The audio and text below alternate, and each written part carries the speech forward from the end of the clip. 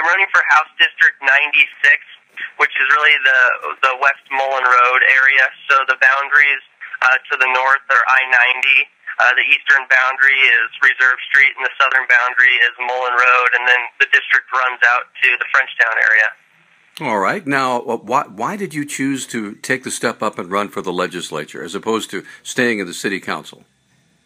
Well, I've had a lot of folks from across the state and some of my constituents and friends and family members encouraging me to do it and to step up and look at the state level.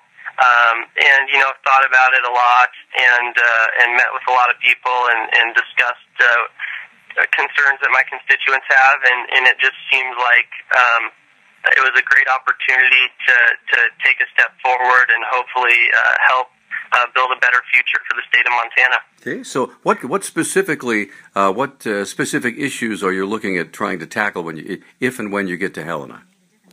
Well, I think a big one is income tax reform. There was a good income tax reform bill last session that my opponent voted against, and the governor ultimately vetoed. But it had a wide-ranging support from Chamber of Commerce to Montana CPAs, a lot of business folks that wanted to see that tax relief and a simplification of our income tax structure. I'd like to return the state surplus back to the people that paid it. Of course, you want to keep a fund, a rainy day fund for when the economy goes bad, but we need to return that money back to the people that paid it instead of sitting on too big of a surplus. And then, I'd like to just bring a pro-business mindset to the state capitol. And then also, some of the experience that I've gotten from serving on city council, I hope will provide great insight to other legislators about how local government works in Montana, and maybe some things we can do to make it work better. I do know that as a member of the council, as one of the only, if not the only, conservative member for quite some time, I know it's probably difficult voting against the majority all the time.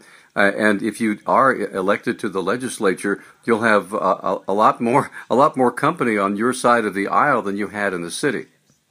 Yeah, well, it would certainly be a different dynamic, one that I would love to be a part of. I expect the Republicans to keep majorities and expect to be able to provide a lot more leadership and get a lot more done. But at the same time, having been in the extreme minority on city council, oftentimes finding myself on a 1 to 11 vote, on the losing side of a 1 to 11 vote, I think I can also, really understand and work with the other side of the aisle when appropriate, just because I know what it's like to be there, and I think that's a really good experience for me to bring as well.